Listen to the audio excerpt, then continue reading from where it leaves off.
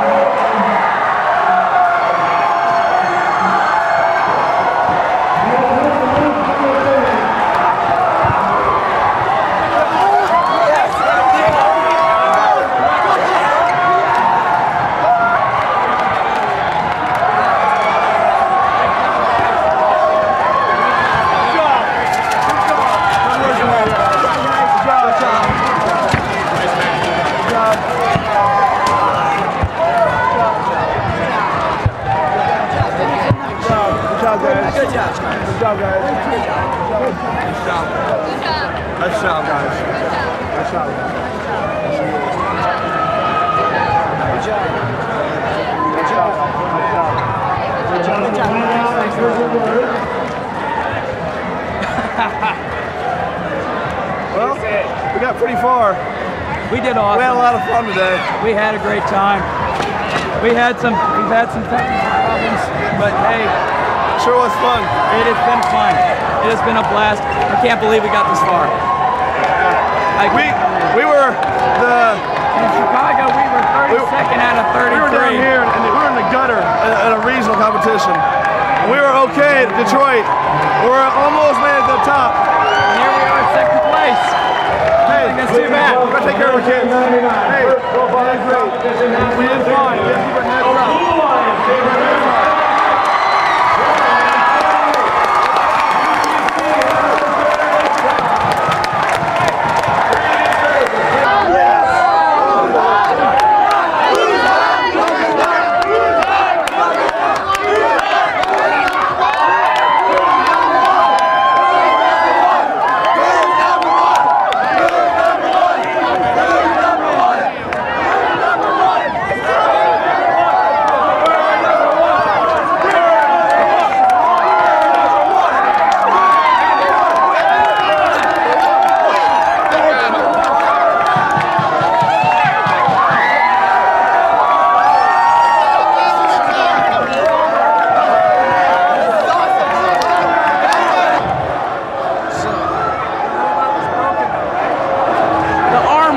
We could have still drove it, and I think we should have, but that's not how it went. So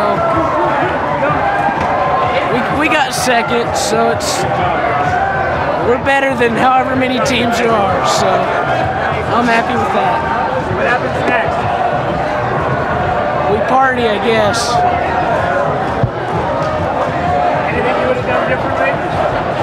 I would have put the robot in the last match, because I think we would have been able to block him.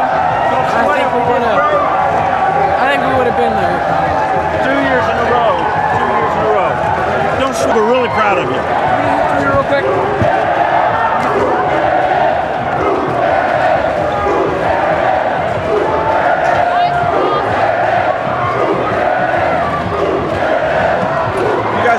like this. Do you know how far we came?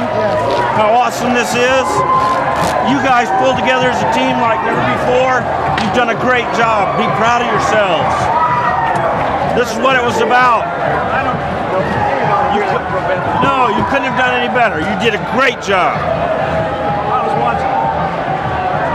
It's a great. You got that technique, 2 hands, fast as it can be, right to them. You never miss your target. It's perfect. You know what this means? We come back next year and we do it again. We do it even better. We know how to do it. You know, twice in a row we've been here. In the finals, like no other time. Nobody else does that.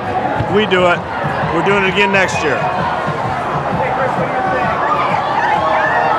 We couldn't have gone any better. I mean, luck happens, and we just obviously didn't have it those last 2 matches. So everything's cool. Still got 2nd place. I'm still happy.